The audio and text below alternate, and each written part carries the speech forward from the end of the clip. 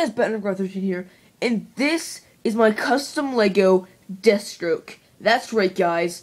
I finally finished this, and oh my gosh, I love this figure. Hope you guys like this too. But yeah, without wasting time, let's get into this figure.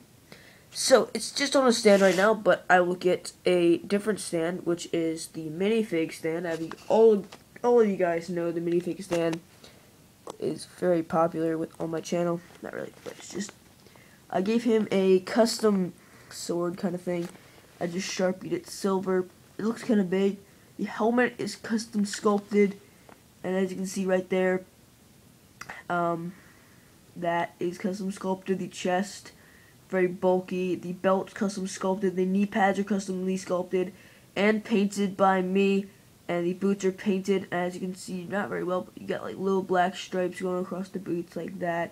Gray boots, and the stripes going around the back. Utility belt, spinal armor, and orange stuff there. And on the shoulder pads right there, you can see the orange there.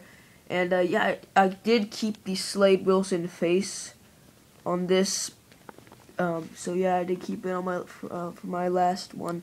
But yeah, that's just from my other one. I just love that customly sculpted head. I really love it, and I had to bend this piece a little bit to fit it on the back because it was sculpted on the back. And I really think of it till last minute, till after it was baked and everything. So last minute thing. And yeah, it kind of looks like Arkham Origins. But yeah, guys, thank you guys so much for watching. Please like, comment, and subscribe. And I will see you guys next time.